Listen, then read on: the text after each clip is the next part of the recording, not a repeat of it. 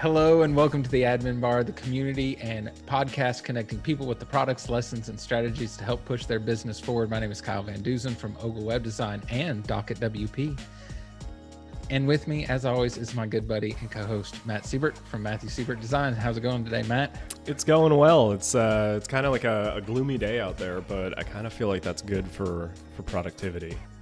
We've been having a lot of like really hot days or really nice days, and on the nice days, I want to be outside. I don't want to be sitting at a desk. And on really hot days, it's just tough to work because even with an AC, it's rough. Yeah, it's been a string of 100-degree days here, so. I could go for a gloomy day, but we won't have one of those for a while. But, you know, it is what it is. It's been a while since we did this. I don't think we purposefully took a bunch of time off, but with the cumulative effects of COVID and busy business and trying to get things in order, and I'm launching a product and just everything else, we've been on a bit of a hiatus, but I'm excited to get back at this and get going again. Heck yeah. No, I agree. So today, again, Matt and I both brought a topic to the table. Neither one of us know what each other's topic is, and I believe I'm going first today. So mine has to do with actually finding some inspiration and kind of freeing your mind a little bit outside of website design and development. So I don't know about you. Actually, I do know about you, but I don't know about you as in the audience.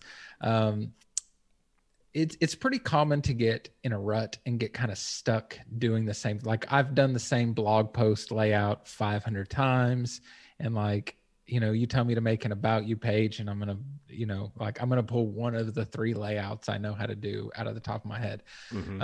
And they're fine. And when I'm getting paid for a job, it's probably good enough. And, but you know, sometimes it just doesn't get you motivated and excited to do these things. So I do the normal things most people do, you know, look at other websites, and I got a bookmark folder where I have bookmarked layouts and color inspirations and all kinds of things I like. So those normal things. Every once in a while, I will jump into Photoshop or Illustrator, or here lately Adobe XD, and play with some layouts kind of outside of the browser. I definitely find that I'm more creative if I'm outside of the browser because I'm so used to just developing inside of Elementor and like designing inside Elementor because it cuts out a whole step of the process.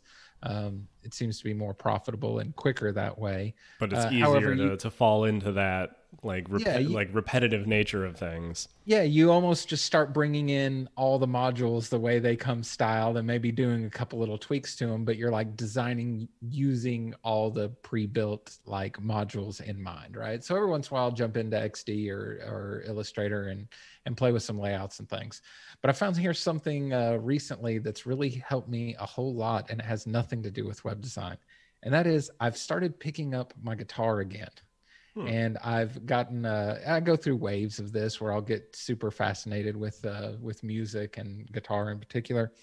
But I did some work on my other guitar, which I've moved, did some work on it recently, got it nice and set up.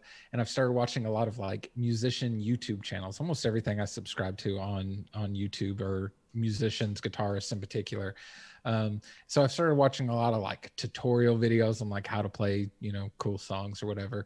And then I started getting into like how certain companies, Fender, Gibson, whatever, how they build guitars and how they come up with new designs and why things are wired a certain way or whatever. And just getting into like this whole other field that's also creative, getting out your guitar or your instrument and playing it. I feel like now when I come back to doing web stuff, like my mind is more open and expanded. Like I've kind of primed myself for being more creative because I've done something else creative. I'm pretty obsessed with making websites. Like I spend most of my time doing this, but to like actually exercise some of those creative muscles outside of sitting in front of the computer has made me feel better about when I'm sitting in front of the computer. Yeah, that totally makes sense. And like similarly, I subscribe to this YouTube channel called Company Man, which if anybody's interested in business, it's a fascinating like micro documentaries where they'll take like the rise and fall of whatever business. The last one that I watched was Hertz like rental car, and like how they began, the several different owners of that business and all of that. But like bringing it back to what you talked about, that's still a little bit worky. Sure. Like it still kind of feels like it's work, because building businesses and like, marketing and like all of that stuff is day to day. And I feel like a lot of my like personal interests blend a little bit too much into work, that even when I'm doing what I want to do, when it's like my time off, I'm sitting down, I'm watching TV, I'm still watching something about business or about like growing your business or that type of thing. But like when it comes to like trying to clear my head, I'll go for a drive. And I've found, especially recently, that if I listen to a podcast, even if it's not about business, even if it's just like a comedy podcast or like, the Joe Rogan Experience or whatever, like, the biggest podcasts are out there. If I listen to that and then try to go to work, I don't feel as productive as if I just listen to music. Like if I just listen to music, I'll get way more creative, whereas podcasts, not so much. It's interesting. I mean, you can, you're more artsy than I am for sure. You can pick up a pencil and draw things. In fact, people could find a illustrated book you've created online if they dig hard enough. That is true.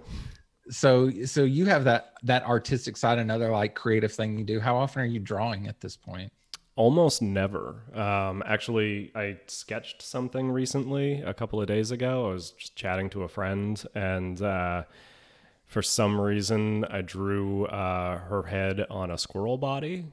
So there's that. But I mean, actually sitting down and drawing something like purely for pleasure. I've done a couple of illustrations this year for work, but it's not the same. Like I should be drawing more. I should be, like expressing that a little bit more than I do. Well, my advice to you, just based on what I've just playing the guitar more and noodling around, it's not like I'm doing anything good or worthwhile. It's just playing around really. But I feel like it's just expanded my creativity some. It's just like prime me for being creative. So my challenge to you would be this weekend, why don't you sit down for a little while and just draw for fun and see if it does the same thing for you. Man, and it's funny. I'm going to go back to that, like that whole, all of my outside, like extracurricular things are still kind of work-based.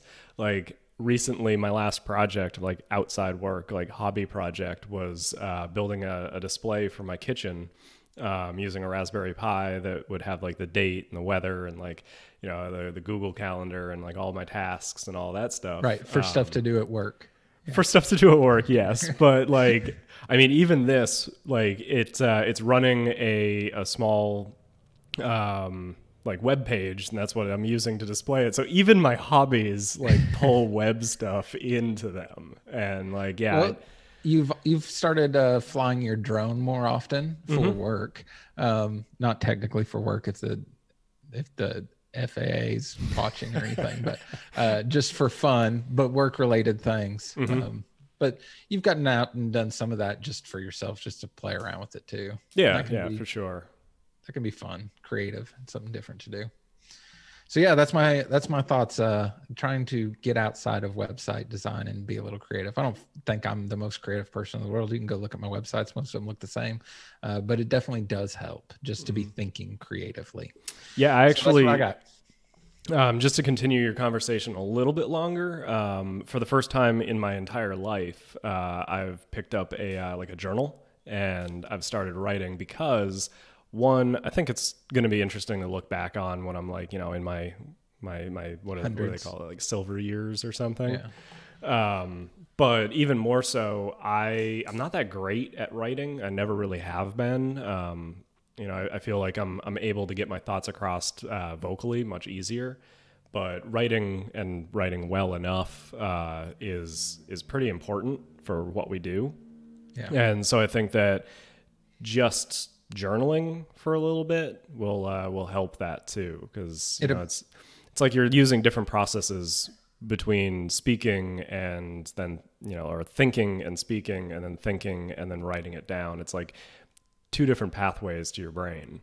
For sure. And it also give the authorities a lot more clues as to what happened when they find your journals. I don't know why it's a running joke, but I mean, it's here, it's in my personal life. Like, what is it about me? But yeah, so yeah, if anybody's wondering, I have journals. If anybody can get their hands on them, let me know. I will pay a mighty fee for those journals. Well, they've only got like one entry in them so far, so it's not going to be interesting. I'd hold off for a couple of years at least. Dear me, today was a good day. Hi, journal. It's me again. So yeah, anywho, my topic is kind of in the same vein. It's funny how this happens. But mine is more of a, I'm finding it, and like there's no advice attached to this. There's no, this is just like maybe somebody else out there is experiencing something similar.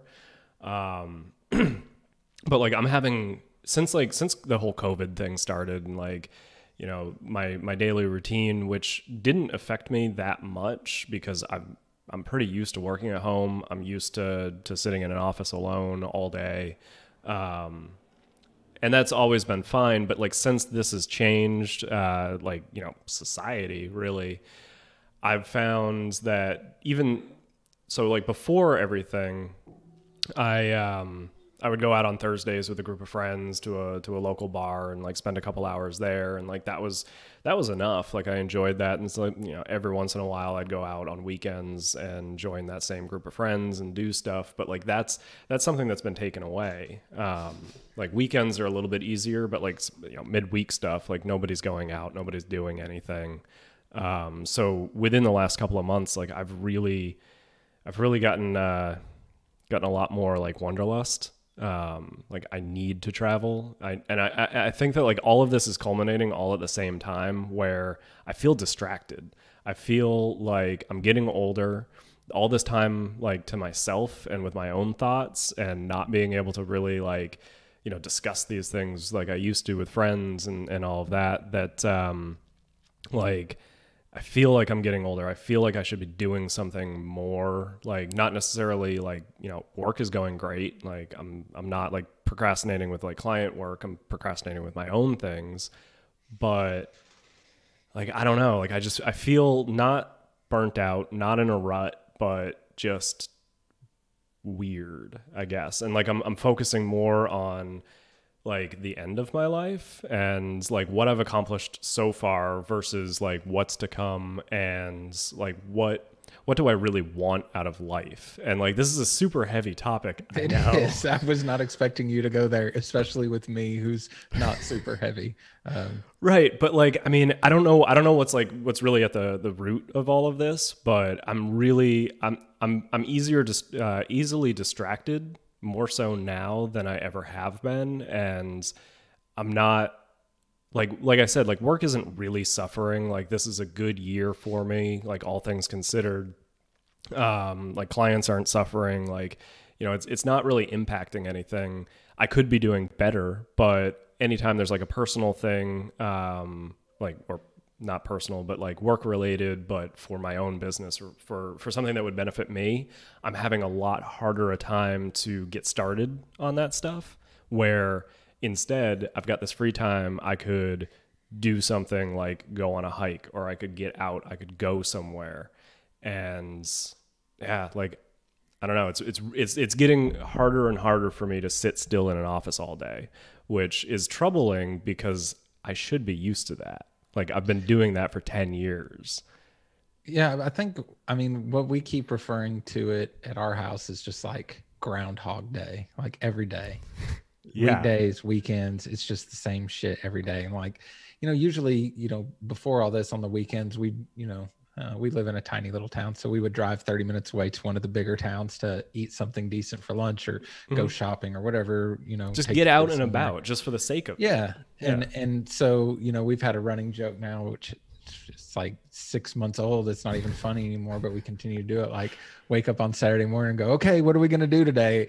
And whoever gets asked that question will come up with all these fun things we wish we could go do, knowing that we're just going to like sit our ass in the living room all weekend, because it's not really a great idea to get out and about too much, and especially earlier during all this, we were going to like the state parks and stuff like that. But now it's 100 degrees in Texas. It's miserable all day long. So there's nothing you can do outside right now that's enjoyable. But I think part of this is just Groundhog Day, and like there's no new stimuli. It's just kind of the same.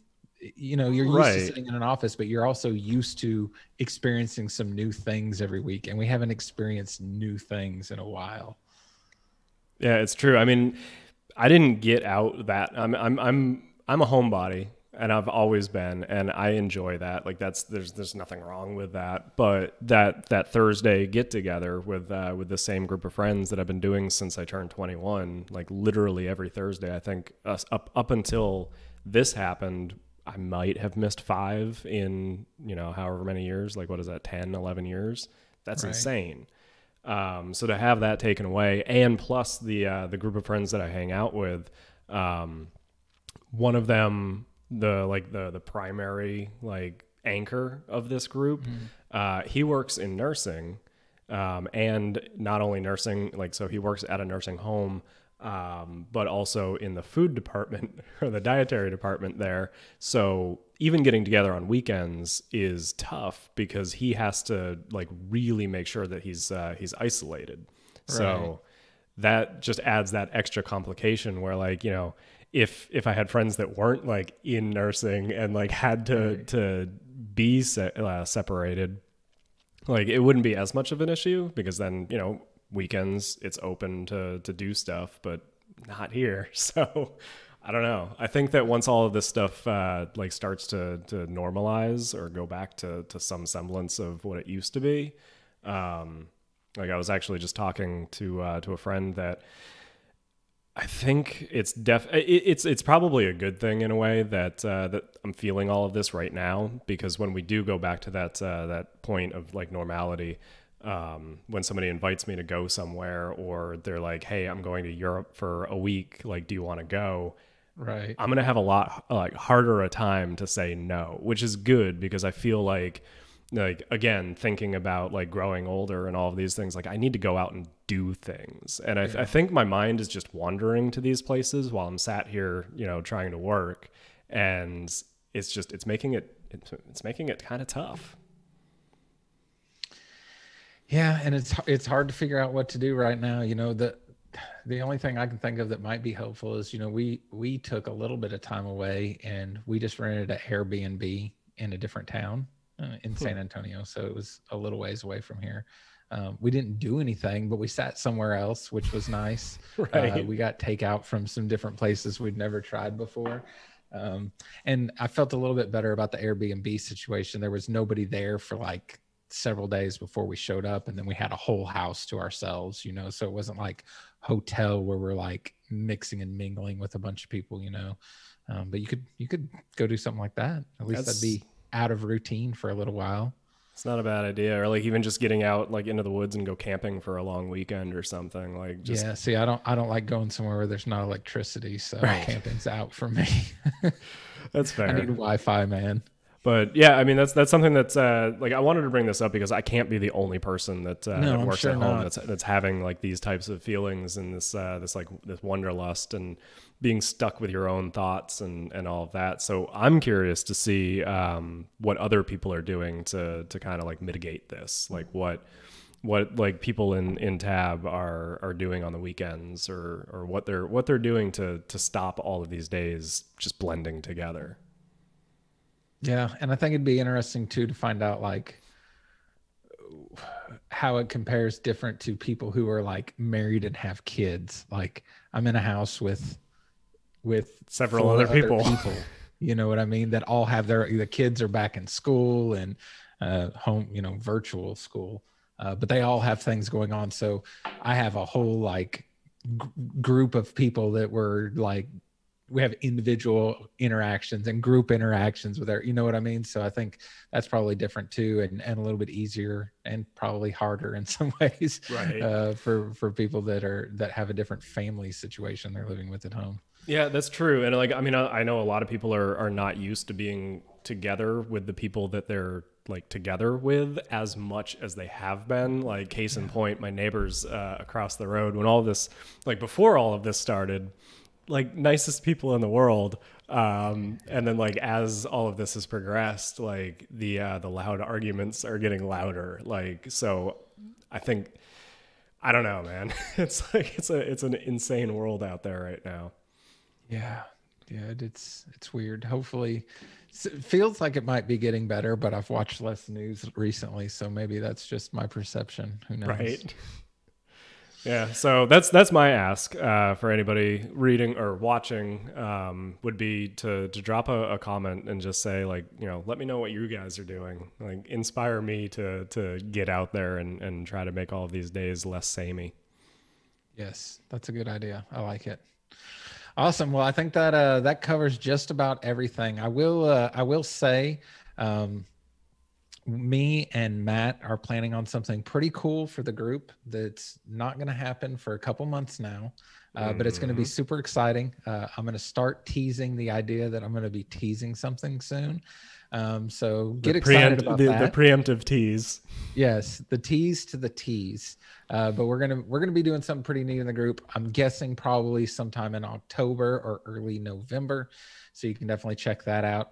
If you don't have a copy of the website owner's manual, the WOM, you can put in the coupon code podcast and get 20% off of that right now. I'm going to leave that up for a few weeks. So if you use a coupon, you can go to theadminbar.com, click on the WOM in the main menu and use the coupon code podcast. And that will knock 20% off of that for you.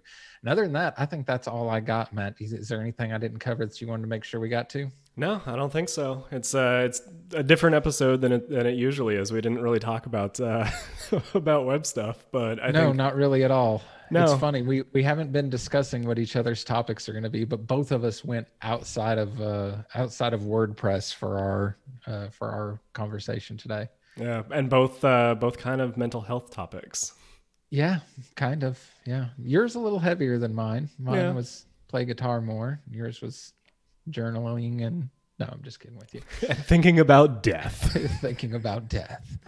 Awesome. All right, guys. Well, I appreciate everybody listening and hanging out inside the group. If you enjoy this podcast, then the best way to help us is to subscribe to our channels, like and share everything you can, and keep hanging out with us inside the group. It's all free. It's easy. It takes very little time, and it greatly helps support the show. We will catch you all on the next one. Bye-bye. See you.